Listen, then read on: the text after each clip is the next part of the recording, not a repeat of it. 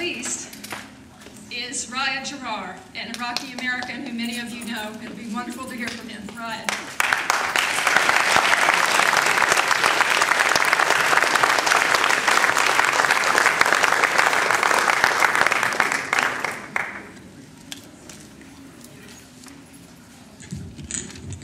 Thank you everyone for coming. Thanks for Veterans for Peace for inviting me. And I apologize to the audience because I'm the reason why lunch will be served later, I guess. I'm trying to make this short and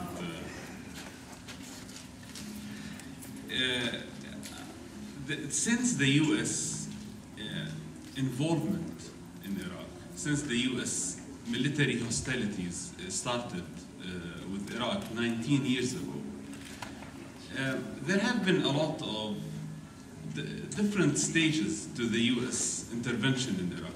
In 1990 and 1991, we witnessed the first US invasion and US bombing of Iraq that destroyed the infrastructure of the country. That was followed by 13 years of military sanctions and almost daily bombings in many areas in Iraq. And of course, as all of us know, it was followed by the invasion of 2003 and the ongoing occupation for the last 6 years. Now, the US policy in Iraq did not shift a lot during those years.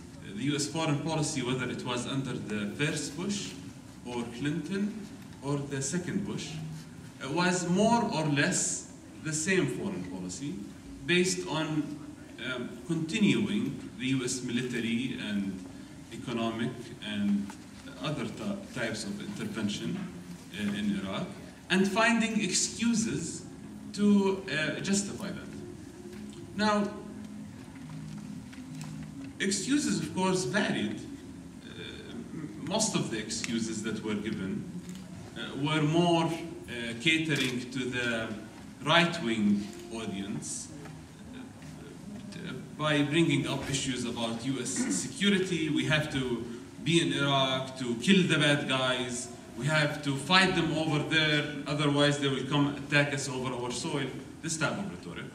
But on the other hand, there was rhetoric targeting the more leftist audience in the US, or in many cases the anti-war communities, which is the humanitarian intervention rhetoric. This is unfortunately a very extremely dangerous rhetoric that I personally find many people who work against war vulnerable to buying and falling in that slippery slope. The rhetoric that says we have to continue interfering in Iraq or other countries around the world, not because we are imperialists who want to kill them or steal their natural resources or protect ourselves. No, because we love them. Yeah.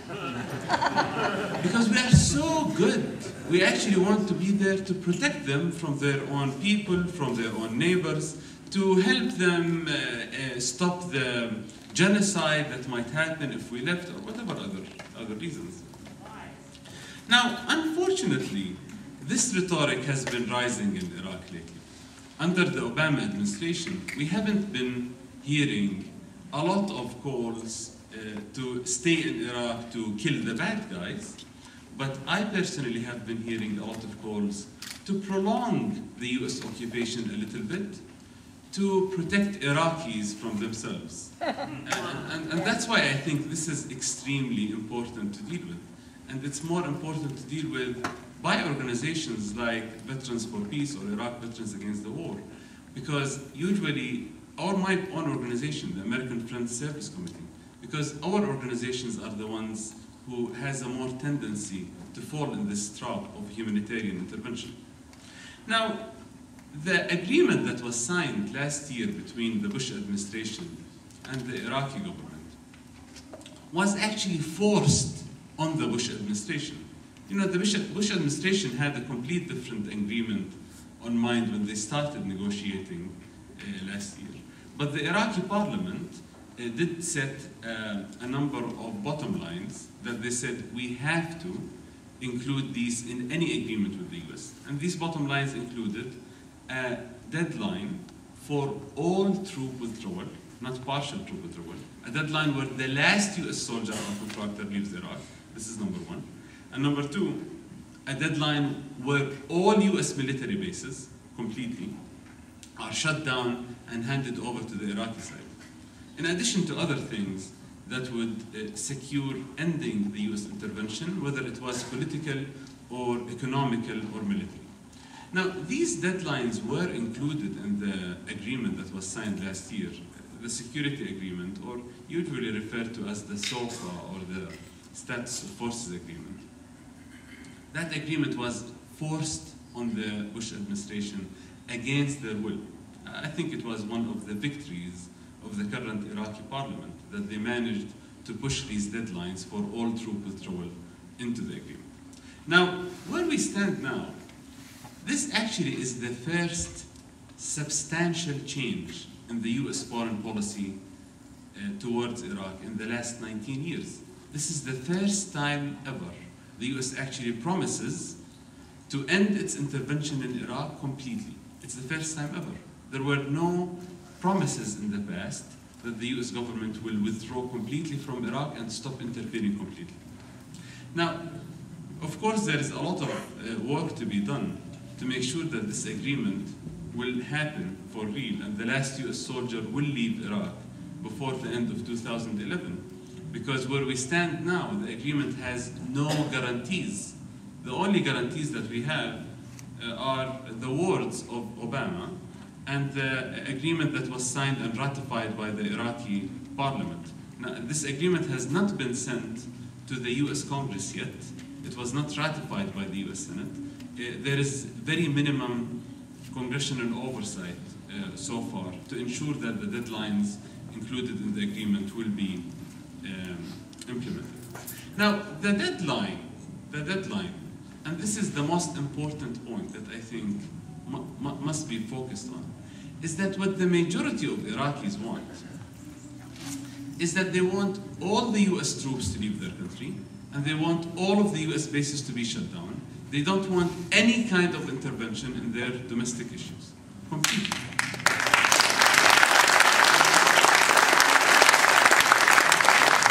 Now, this is happening in Iraq because both Iraqis are Iraqis, and they've been living the consequences of the US intervention and other interventions for the last decades, and because Iraqis are humans, as David just rightly pointed.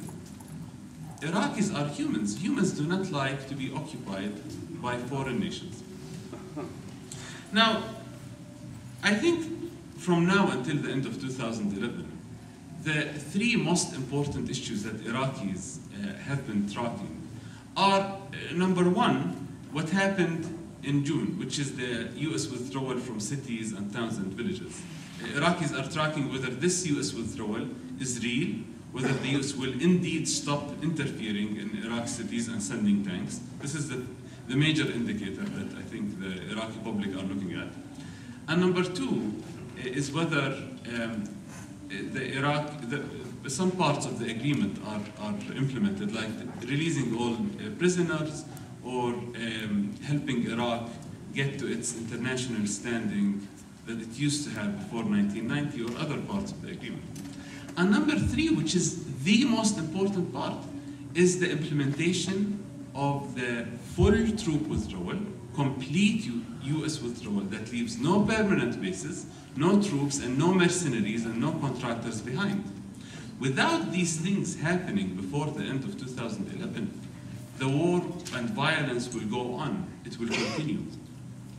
So I think it's very important to see that in Iraq, we are actually on a different path now. We are on a path that seems like it might be the right path for ending the occupation. The path of bringing the last US soldier out of Iraq and ending the US intervention in Iraq completely. But this plan needs a lot of work to make it become reality. And of course, before I finish, I want to note that what happened in Iraq, or what's happening now in Iraq, is finally going on the right path after 19 years of conflict, after 1 million Iraqis were killed and 5